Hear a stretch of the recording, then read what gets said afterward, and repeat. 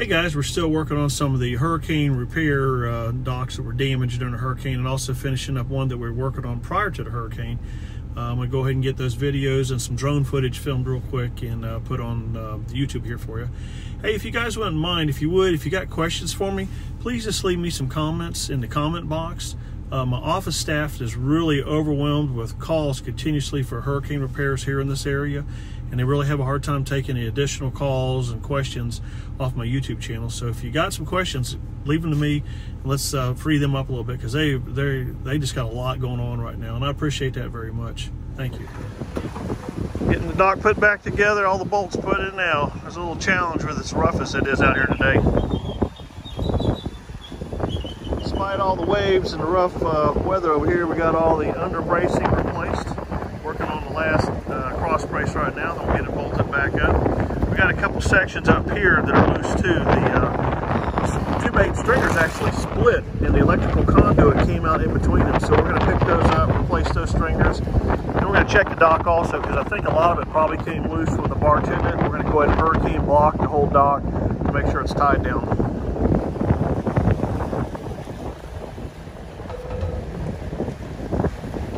Our wind speed's up to about 18 miles an hour now, and it's getting a little rough out here. Got some good rollers running through here.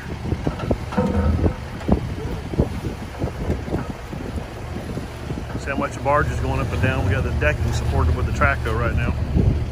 So when the barge hit the end of the boathouse here, breaking that piling and breaking this piling here, it shoved this whole dock here back towards the shore, and it broke all the framing, stringers, and cross ties on this side. See, they're all just kind of shattered. So what I'm doing, picking up the sections with the tractor. You see we got it hanging right there. Putting a new cross tie, new framing underneath, and replacing the stringers that have broken. Then we'll go back with new 1/2-inch high-tip galvanized bolts and get it all tied back together again. And we don't always get the smooth bays out here. Man, it's rolling and rocking right now. They said the wind's going to get up to 25-mile-an-hour gusts later on today. We got a north front coming in right now. Makes it a little fun trying to get everything level from the barge. Going back, doing a little inspecting on this dock here. You can see how these bolts have all pulled loose. Well, we thought they just pulled loose and backed off until we took it apart. Once we took it apart, we found out that the bolt actually sheared off right inside the piling. So we're going to go back and inspect all these and put some new bolts on if we need to. We got this dock back together now. We got all the cross ties replaced underneath this one here. Got the outside stringers replaced. They were all busted up also from when the barge ran into it. Got some additional decking put down at the end here. Got all new bolts put in. Got the boathouse piling replaced, as you can see. Got it bolted up. Got all new bolts installed up there. Had to raise the roof back up probably about 3 to 4 inches. It had sagged down. So we picked that back up with the excavator, then get the piling installed in there.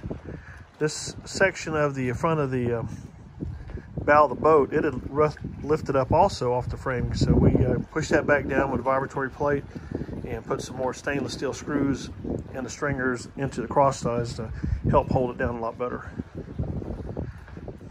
Got the lower step down completed with the through flow decking. A couple stairs to access it.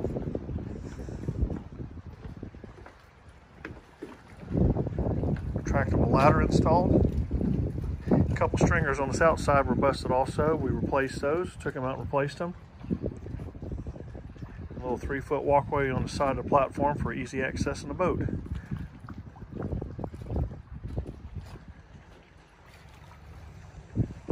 There's a stringer on the side that actually split, and the electrical conduit that came out between the stringer.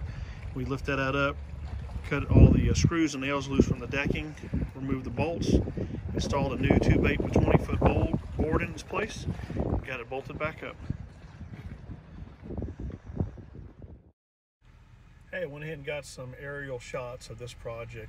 This is a wooden dock that we built several years back, and this thing sustained the hurricane. It's only on 6-inch pilings, but we got them in the ground pretty deep. You can see the dock still looks fairly straight from all the abuse and wave action that it took, and trash just getting piled against it during the hurricane. You can see the end here is where the barge hit it, where all the new sections are. Tore the end of the dock off, and we've got that placed. This is a really neat setup. You got a nice step down loading area here for winter low tides. Got mooring pilings on the outside for tying up little fish clean table. If you look at the bow of the boat, I've got in there what's called boat stop bumper pilings. You can bring the boat in, keep your boat in gear, hold the boat in place until the lift actually catches a boat, so you're not sitting there trying to hold it in place for the straps or for the cradle. We've also decked out on both sides of it, which makes it real easy access for loading the boat on the bow, so you're not having to step over the side of the boat into the boat. Once again, you can look at the dock. Has a couple little curves here and there, gives a little character, but all in all, it did really good for the Hurricane Sally that attacked this thing. My electrical crew, Gulf Breeze Electric, they do an excellent job. Hey guys, I want to give you a little sneak peek of what's coming up next. This is over on Peaks Point. Had the seawall top cap completely blown off of the top of this seawall here. I got some Hurricane Sally video during the storm that I'll be posting on the next video also. Got James over here cleaning it up. Yes, sir. Getting the old top cap off. Then we'll be going back with some new framing. And we're gonna go back with TimberTech because they got a gray cap on there now that really doesn't match anything with the house. The house has got a lot of tans in it.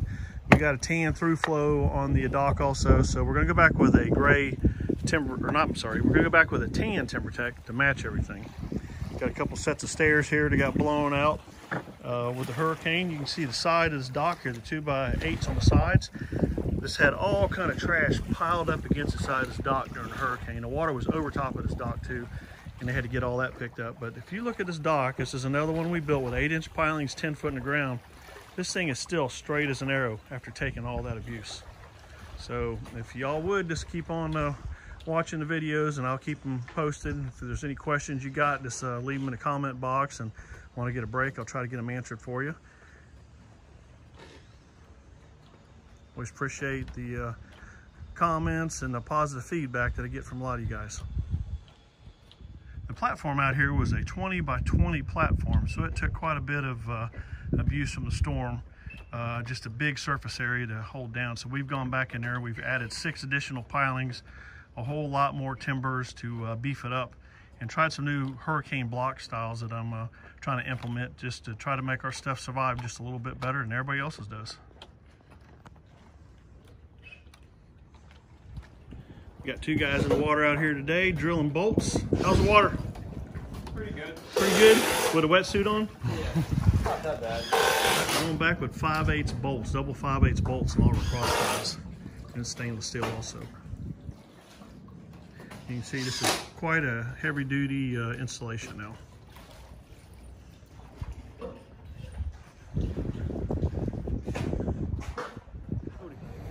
All right, y'all get out there and vote. Did mine today, did my civic duty.